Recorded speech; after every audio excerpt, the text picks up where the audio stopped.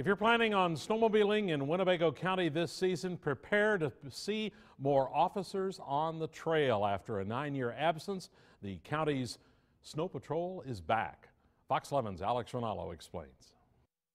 When the Winnebago County Sheriff's Department stopped its snow patrol in 2005, the county's Snowmobile Alliance was not happy. We were disappointed, but we also kind of saw it was a time for a lot of municipalities for money. Now the patrol is back and prepping to hit the trails. The Alliance's director looks forward to the change. To keep people honest and things going right and safety. This winter, you can expect to see these two yellow skidoos out and about. They'll be manned by deputies during their regularly scheduled shifts. They're going to be looking for, reckless operating of snowmobiles, no registration, OWI on snowmobiles.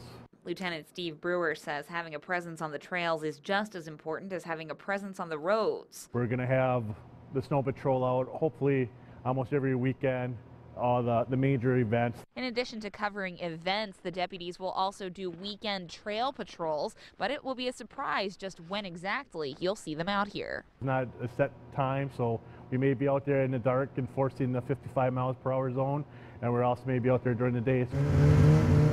Giese says the majority of snowmobilers are safe when they ride, but he says he hopes the snow patrol's presence will make any rule breakers think twice. The speed of these machines nowadays needs to be respected. And Giese says that respect needs to extend to everyone on the trails.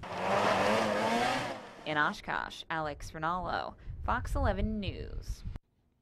The snow patrol is finally back, overcoming the fact that the department had considered bringing the patrol back over the past several years.